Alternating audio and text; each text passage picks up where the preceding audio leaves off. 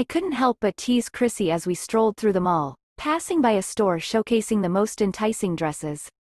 Admit it, Chrissy, I playfully whispered, nudging him.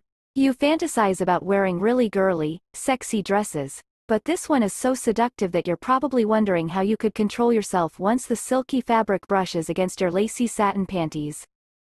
I chuckled, seeing the faint blush on Chrissy's cheeks. Knowing how sexy it feels, I don't think you have a hope.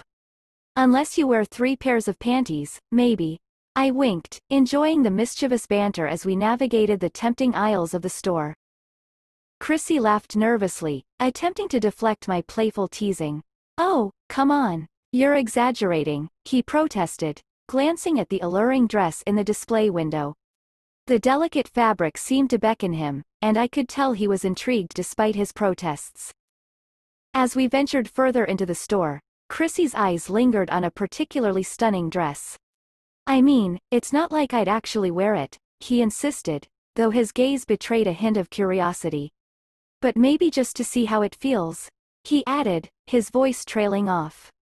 Unable to resist the opportunity for more banter, I nudged him again.